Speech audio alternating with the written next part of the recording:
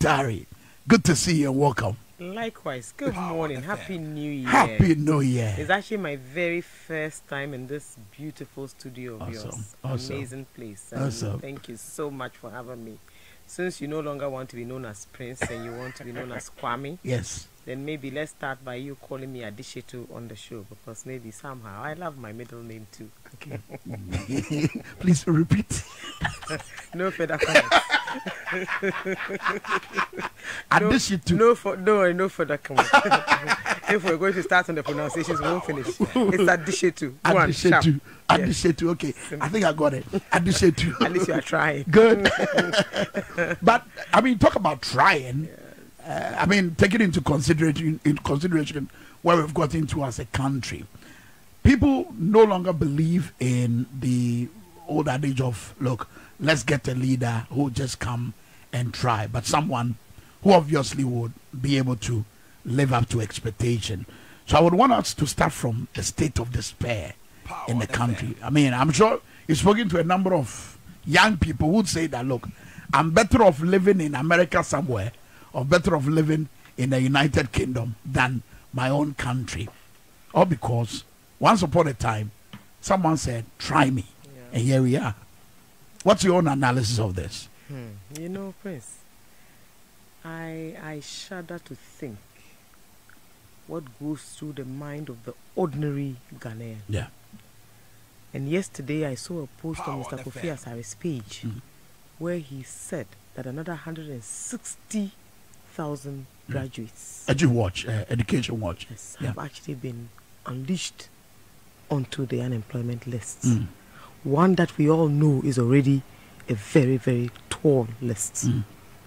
One thing that encapsulates the despair that all of us experience is the lack of access, lack of opportunity and jobs for our young people. And I'm sure that the number he actually spoke to is just what is on the database. Maybe those who have actually registered, maybe from the universities that are actually hooked on to Edu Watch's own database. That's right. We haven't gone to the online, the distance, the private universities, and all the many other people who are churning out graduates in this country. So ask yourself, why would people not want to leave? I was at an airport recently, and a young doctor that I've actually had a very long-standing, relationship with, started screaming in the queue, Auntie Joyce, I'm also leaving, I'm also leaving. He's a doctor, his wife is a nurse, and his wife had actually relocated some years ago. You can't blame them. What happened to that policy of Ghana Beyond Aid? Why have we stopped speaking about the brain drain? Why have we stopped talking about knowledge exchanges? Why have we stopped talking about less borrowing, about arresting the dollar, about building an economy that all of us will be proud of? All these conversations, if you observe, have long since ended. The silence is so profound that you wonder, why did we believe all of these tales? Highfalutin theories, things that even we could not relate to, but somehow we were willing to believe it. It is what actually sums up that phrase, Somishe. Yes, Somishe. Somishe. Try me. Try me. What were we going to try? Try based on the promises, based on the pledges, 8 years down the line. But talk about, some of the issues that you raise with regards to high rates of unemployment, the various challenges in our educational system. When you were in government, the NDC government, it was a narrative that was there. The issue of unemployment, to the extent that we had a group called Unemployed Graduates Association. I used to speak to them back then.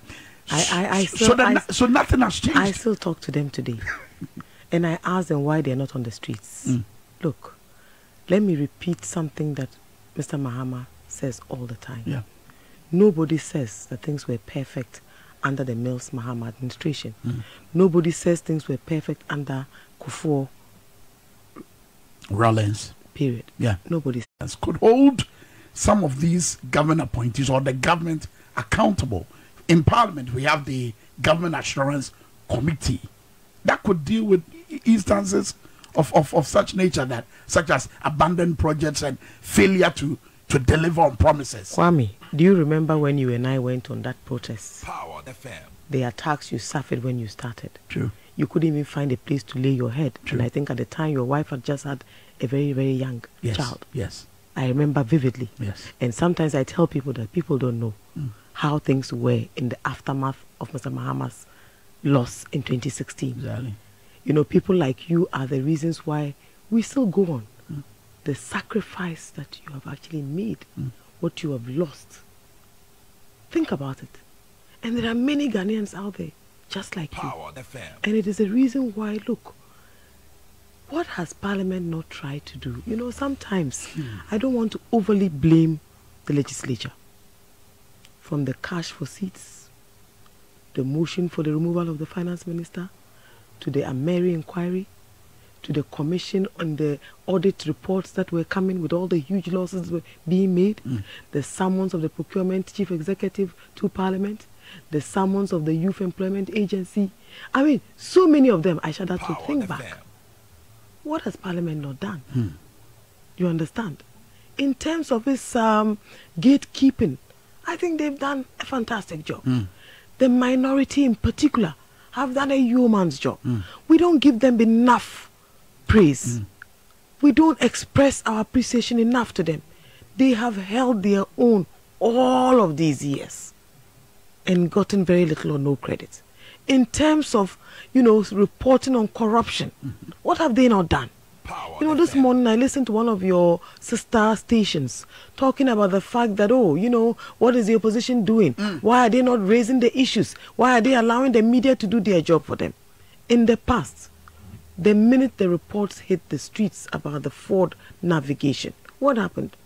The media took it from there. Yes. They raised all the questions. Yeah. They raised all the challenges to do with the administration. Look, Mr. Mahama ought to be playing victim Power right the now, fam. and for good reason. You know, a few days ago, I listened to a conversation about corruption, about the corruption perception index, about where we are on all the key facets of our peer review mechanisms. We are doing a lot worse. We are poorer for the new government that we went out there and selected. We are also poorer for the criticism and the level of, you know, how we lowered the bar so that we could receive this new administration. It started from the Power the plagiarized speech, if you remember. That ought to be the icing on all the cake we have been forced to eat. Remember Mr. Kenoforiata on why they would never go back to the IMF. Yes. The Wachi and Kenke party, we looked on askance, happenstance, perchance, however you want to describe it. We have gone 360 degrees to what? Just pure negativity. We are currently on 57 Power the fam. billion Ghana cedis. 57 billion. Ghana said $5.7 billion. billion dollars Yeah, dollars, yeah. in our public debt, Yeah. with nothing to show. You have watched how these monies have been squandered. So yes, they brought us what? An investment banker with investment networks, with opportunities to borrow money. He is gone on a borrowing spree, borrowed us into a huge the fam. abyss. But when you go out there in your tour, President Mahama's building the Ghana We Want tour, do you get a sense of appreciation that Ghanaians, a large number of Ghanaians, are beginning to pinch themselves into reality and figure it out for themselves that, look, this is the mess we are in. We need someone to save us. You know, Kwame, I'm one who believes in words. I believe in letters. Everything I carry has a message for me as a person first. And it is how I carry and conduct myself in the grace that God has offered me. I have a book that says, this is my diary. Yeah. And every time, if you notice, I have them very strong colors. Yeah. They speak volumes. I used to have a purple one. Everybody knew it. And when I lost it on one of the tours, it took me like months, but I made sure that I found it. And I believe I had my name inscribed in it. So someone found it somewhere and returned it all the way to Accra. This is my current one. It says, be real. Yeah. Be humble. Be true. Be honest. Honest, yeah. Be happy. Be unique. Unique. Power the fam. Mr. Mahama has his very unique qualities. No human being is perfect. None of us are perfect in the sight of the Lord. But there's one thing I say about Mr. Mahama. It is his level of humility. His understanding and appreciation of what makes life tick. Look, daily you'll be surprised the interventions that Mr. Mahama makes in the lives of ordinary Ghanaians. As an opposition leader? Ordinary wow. Ghanaians. Wow. Ordinary. Power You wake up in the FM. morning, you receive a phone call. JB, can you reach this doctor for me? I have this patient from here who needs to see so and so and so. As I speak to you today, I'm sure that most of the top surgeons at Kolebu Teaching Hospital have become my friends because of the numbers of persons who require medical interventions and that Mr. Mahama oversees, superintends daily. Wow. You know, none of us are perfect. People will say all that they want to say. There's always that public perception, and maybe some events will allow that perception to fester. FM. Remember, why were we so big on health infrastructure? Talk to people who have had a crisis, who have needed emergency medical attention, and have gone to University of Ghana Medical Hospital. Ask them what their experience has been. If not for the few human issues, the equipment there is top-notch, first class. Talk to people who have gone to the bank hospital, for example. I had to pay for a theater at the Maritime Hospital because at the time we were in lockdown and my son needed to have the metal in his knee refitted. So he couldn't go anywhere else. We had to look for a doctor here in Ghana. He said, Madam, we have to go to the Maritime Hospital because there they have the equipment and we'll be able to do it and do it quickly. This is the sort of Ghana we all want to have. Imagine Kolebu looking like the University of Ghana Medical Hospital. Why has President Akufo-Addo not been able to deliver that? Why has his vice president not been able to spearhead that? If Mr. Mahama Power FM. had stayed on for another 4 years, I'm sure today Kolebu would have been stripped and completely refurbished. There's the argument of we could have done better, but for external shocks, COVID and the rest. Every human being could have done better with hindsight. With hindsight, there are so many things all of us, even in our private lives, could and would probably have done differently. But we don't have that hindsight now. What we know is that we were promised honey, we were promised butter, we were promised margarine, we were promised juice, Power we were FM. promised everything that we all imagined. And in 8 years, we have gotten poorer. Look, But they never expect. look, if we lived in a fairer society, what would you expect? That a successor or predecessor president will acknowledge, no matter the circumstances. I've heard a lot of crazy things that have come Power out of FM. the Malema speech. Yes. We forget that the guy spoke for nearly 1 whole hour, said a lot of amazing things. He even had a fantastic metaphor of the example of what happened in Liberia from where he came here straight, where the president had taken ill in the course of making his inaugural speech. But he had hope In the the younger- younger person who was his vice president. And he anticipated that the president will at least pass on his wisdom and knowledge Power to his vice FM. president so that he'd continue. Mr. Mahama is not an old man by any standard. If he had even served his second term, he would have left office as one of the youngest to be leaving office in the category of 60s. Most people in Africa start to attain recognition or even attention to lead a country when they are way past their 50s. True. It is just the culture. People expect you to get to a certain level, to have attained a certain age.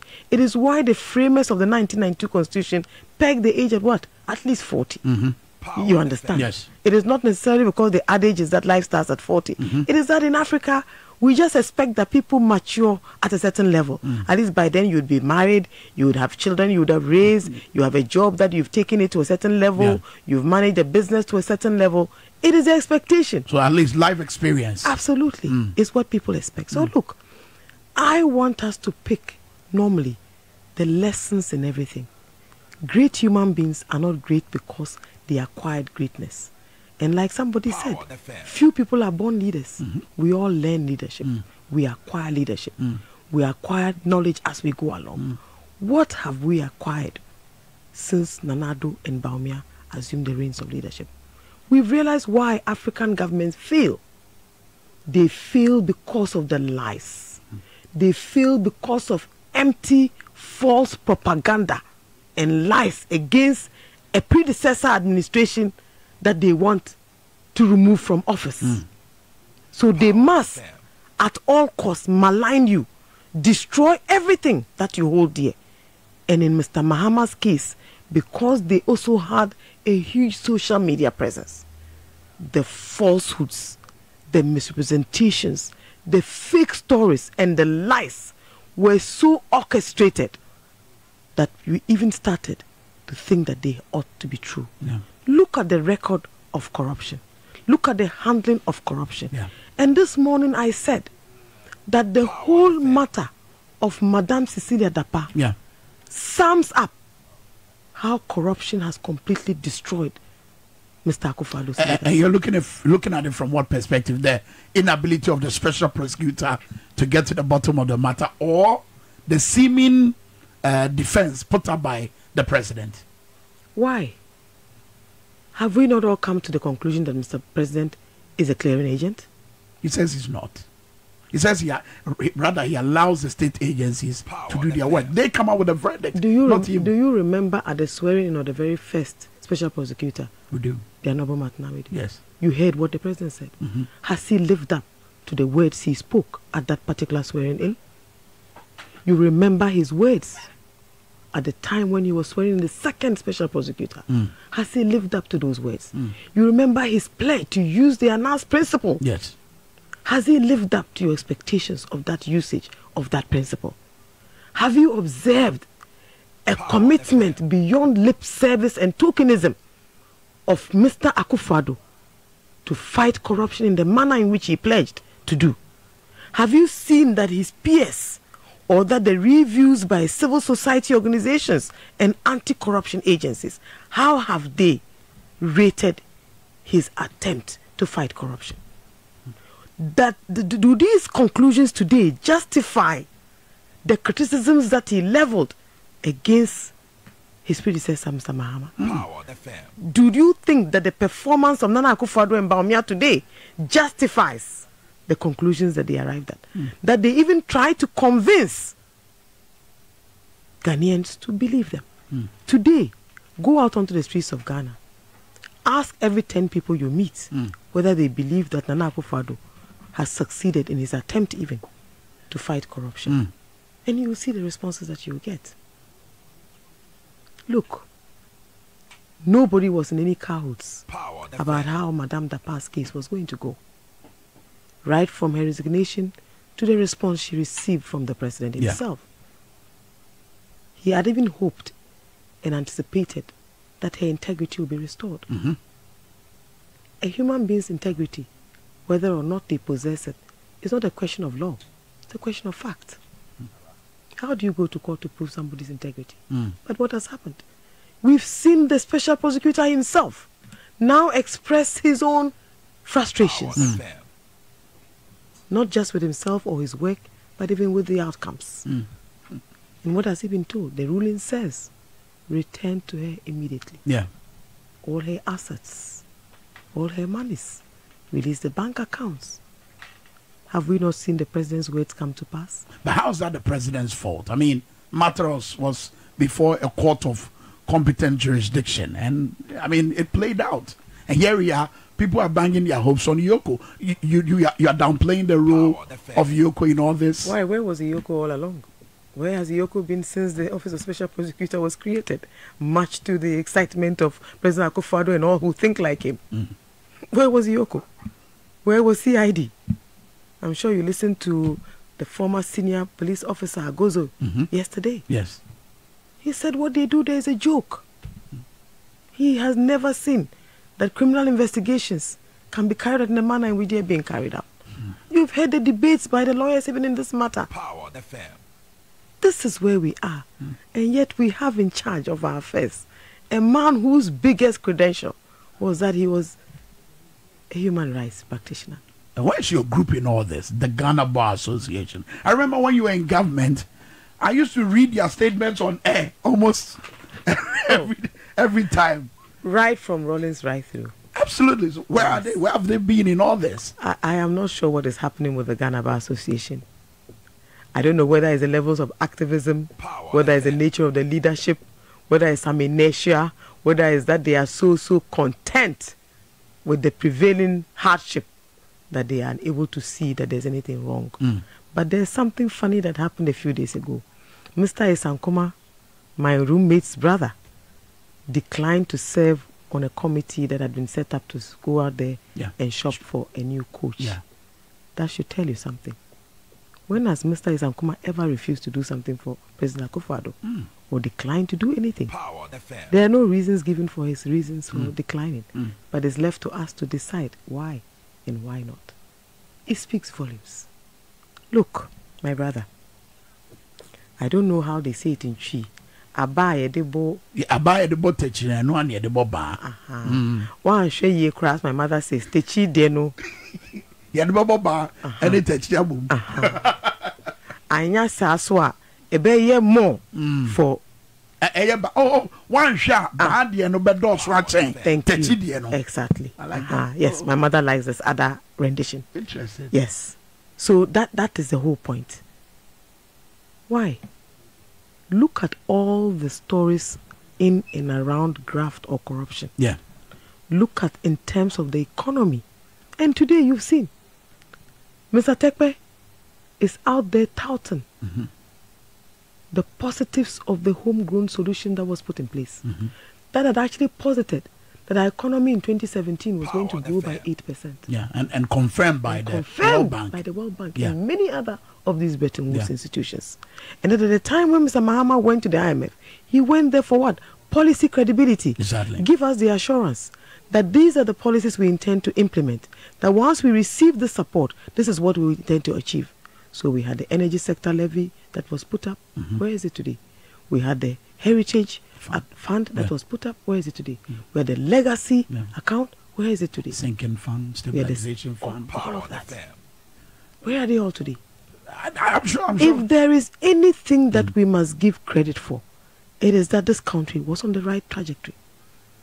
That the reasons that were ascribed for why we needed this great change in 2016 have fallen flat. But I find it curious, our inability to gain some form of accountability with regards to all these funds, these legacy funds that could have salvaged our situation. And again, I go back to the argument that the executive is not operating in isolation. They have an arm of government that should serve as a check. I say, when they came and decided to cancel the road tolls, were there any consultations? No. The person who stood on the floor of Parliament and did that, was he not a member of Parliament? He was. Was he not a member of Cabinet? Yes. Think about it. There is just so much impunity. So in instances like that, what do we do as a nation? There were serious protests even from Parliament. What were we told? That they were going to convert the toll booths into public toilets. And it hasn't happened. And how much noise did you hear from the media? Well, I can talk about myself. Exactly. Not many voices, save a few. And that is the point I'm making. The media will now sit today and you hear some of them pontificating. How have they received the attempts by the NDC to fight corruption? The attempts by the minority to fight corruption? How have they reported the screaming headlines of plain thievery in our country? Even with the SML issue, recently, the latest in all the corruption scandals. Look at your stories today.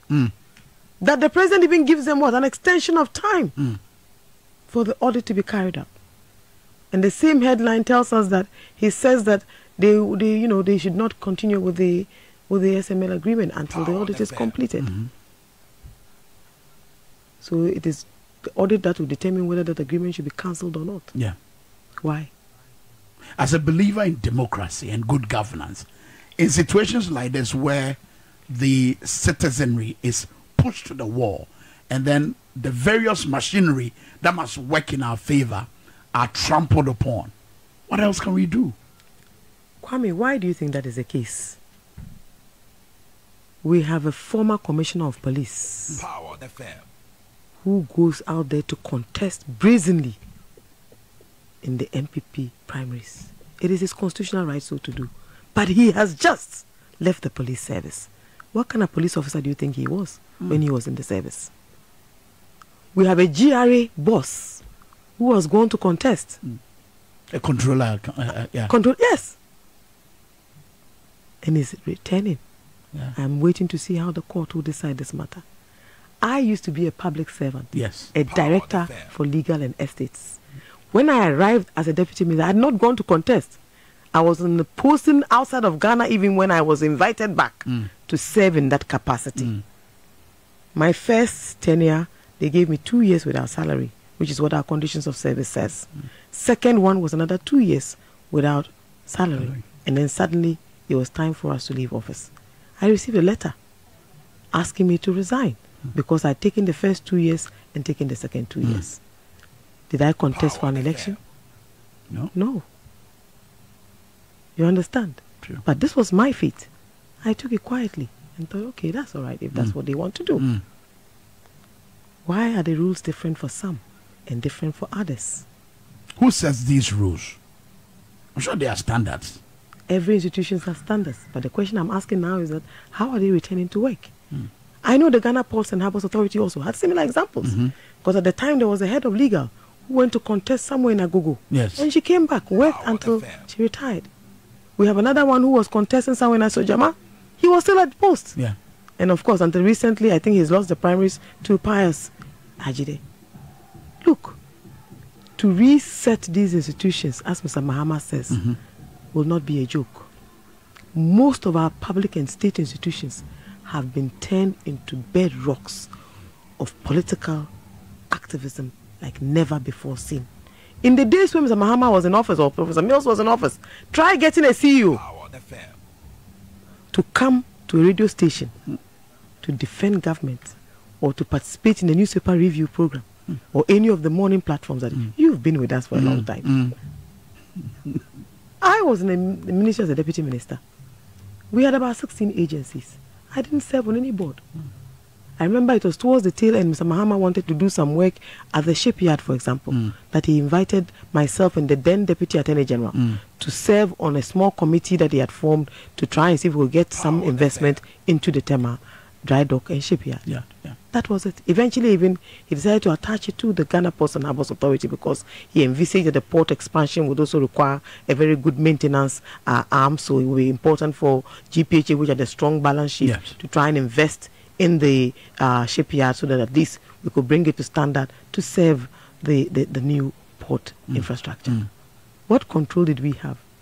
What discretion did we have, short of being in charge of implementing President Mahama's policies or Professor Mills's policies regarding what happened in the ministry? Apart from the oversight, my former boss, may so rest in peace, didn't serve on any of the boards. I didn't serve on the boards. Sometimes I even wonder what was going on at the time. Wow. I've started some research into some of these things. Why there's this seeming utmost control that these ones exert on various government institutions and agencies, that somehow we were given the impression that we were not allowed to do same. I saw issues to do with many of these governance challenges. People's ages, the nature of their appointments, the level of political activism of some of these appointees, from the top to the bottom. You saw what happened even in this election a few days ago. Absolutely.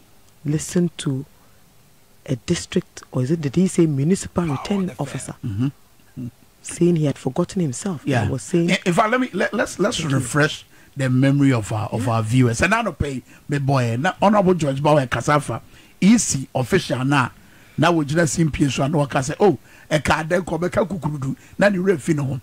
Me some munya video no ready, mommy. Not yamobio. Just to refresh our memory and have more empirical evidence war near Honorable Joyce BAwa Kache Tiwi. Myself, I'm Mr. Isaac Akutudako. I'm the officer, district officer, election officer for NADOC.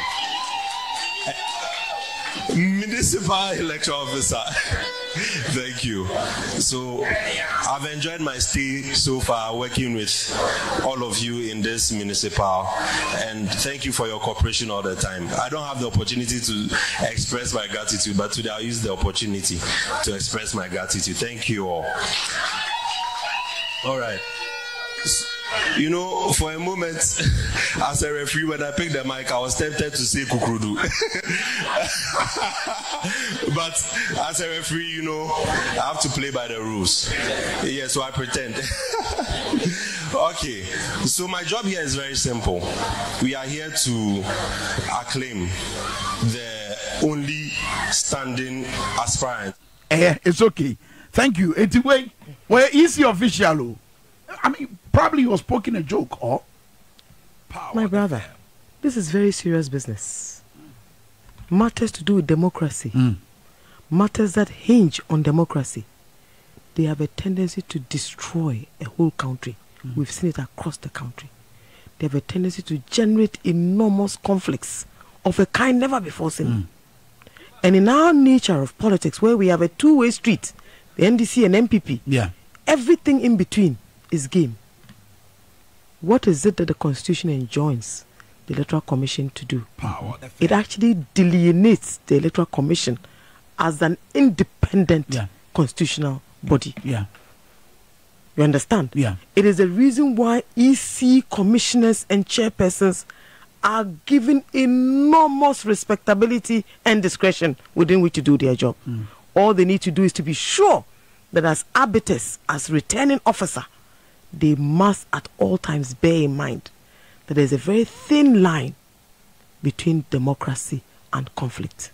So even if you want to lighten up the mood, you're not to make... This is very serious business. And comments of this nature. If I were even the one being acclaimed, I would not be expecting the returning officer to create any fun or poke any fun or use such a high platform with a tendency to generate enormous controversy as a playing field. Look at his whole body language. He should tell you that he's not there as an officer of the EC. And I would have been expecting that by this morning, the EC should immediately have sacked from the job to send a signal that they intend to set up. I'm happy that this morning our representatives, our General Secretary Fifi Kwete and Dr. Omani Bawumia, currently Director for IT and elections, will be going to the IPAC. Okay. I'm hoping that this is a matter that will be raised. I'm hoping that the New Patriotic Party itself would eschew and condemn such behavior from district, municipal, whatever. Look, Kwame, there's something we don't talk about enough. In 2020, our electoral commissioner announced the results 3 times. On each occasion, the numbers were altered, they were amended, they were reformed. In another place, where people do not respect democracy, where our leaders do not have control over their followers, this country would have gone completely down the drain. We must at all times in these jobs remember that it is not about complacency or arrogance. Kwame, how many qualifications do all Ghanaians possess? These days there are no jobs. So every time you meet young people, they are in school. Every time you meet young people, they are at school. Because they want to meet up the new standards. They are trying exactly to improve themselves as they wait. They are trying to acquire new knowledge, new skills as they wait. When have you heard such huge celebrations about people going back to school for further degrees and further qualifications? You understand? Maybe you look back on it and think, oh, how? But that is the truth. What other options do they have? It is not because you are the best, the most qualified, that you occupy that position. It is because at this moment in time, it is you that has been nominated or selected. There are many people with better qualifications who probably will do a much better job, who are probably better qualified, better placed. But at this moment in time, they are not in charge of the Electoral Commission. In everything you do, like I said, in my dress, in my choice of colors, in my choice of words,